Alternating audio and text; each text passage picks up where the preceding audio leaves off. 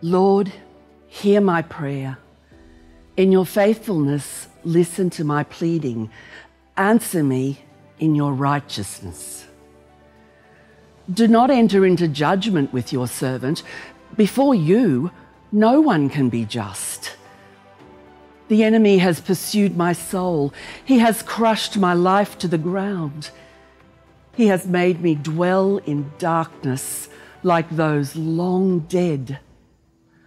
My spirit is faint within me. My heart disappears.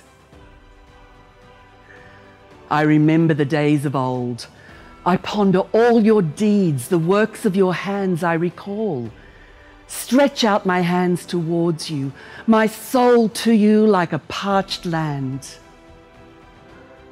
Hasten to answer me, Lord, for my spirit fails me. Do not hide your face from me, lest I become like those descending to the pit. In the morning, let me hear of your mercy, for in you I trust. Show me the path I should walk, for I entrust my life to you. Rescue me, Lord, from my foes, for I seek refuge in you. Teach me to do your will, for you are my God.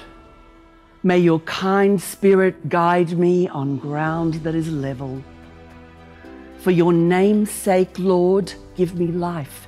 In your righteousness, lead my soul out of distress. In your mercy, put an end to my foes, all those who are oppressing my soul. For I am your servant.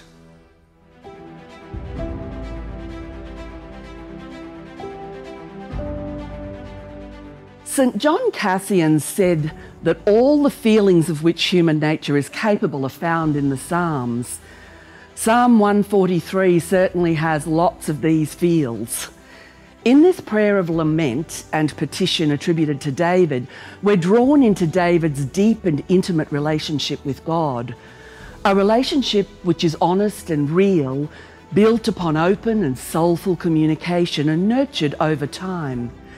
David doesn't wait until the last minute to call on God, but prays in the good times and the bad, today and long ago.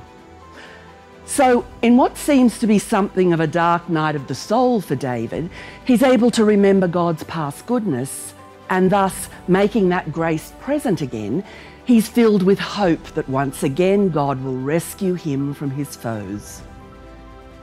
Like David, this is the faith we depend upon in times of distress, faith that rests on level ground in the presence of God's kind Spirit, where we sigh in complete surrender, I am your servant, and you are my God.